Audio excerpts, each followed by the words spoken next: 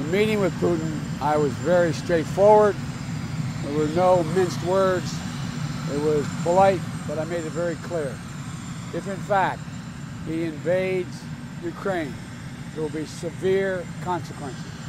Severe consequences. Economic consequences like none he's ever seen or ever have been seen in terms of being imposed. He knows his immediate response was he understood that, and I indicated that I knew he would respond, but beyond that, if in fact we would probably also be required to reinforce our presence in NATO countries to reassure particularly those in the Eastern Front.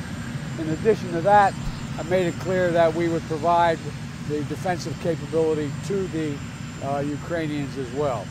The good news is, the positive news is that thus far our teams have been in constant contact.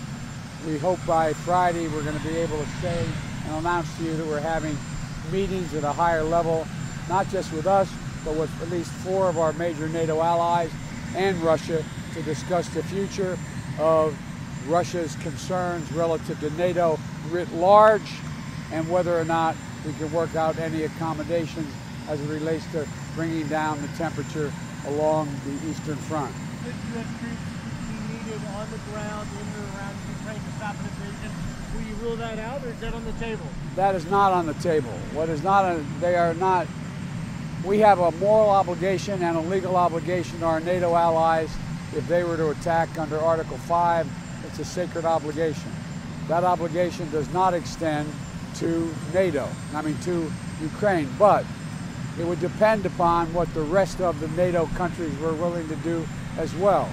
But the idea the United States is going to unilaterally use force to confront Russia invading Ukraine is not in the cards right now. But what will happen is there will be severe consequences that will have.